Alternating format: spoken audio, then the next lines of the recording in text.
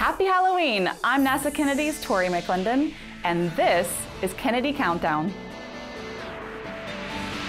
Astronauts for NASA's SpaceX Crew 3 mission to the International Space Station arrived at Kennedy Space Center's launch and landing facility this week. Crew members are now in quarantine at the center's crew quarters as they await launch aboard the Crew Dragon on a SpaceX Falcon 9 rocket. Launch is targeted for 2:21 a.m. Eastern Time on October 31st from Launch Complex 39A.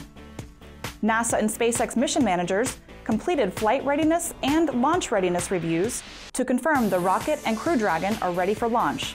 Crew 3 is the third crew rotation flight for the agency's Commercial Crew program.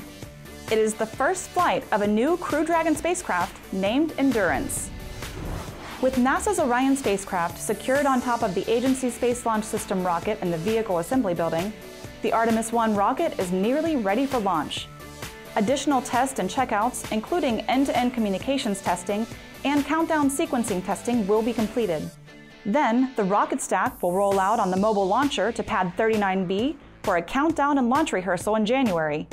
Artemis I, scheduled for launch in February 2022, is the first integrated test of the rocket and spacecraft, sending the uncrewed Orion on a mission beyond the Moon and return to Earth.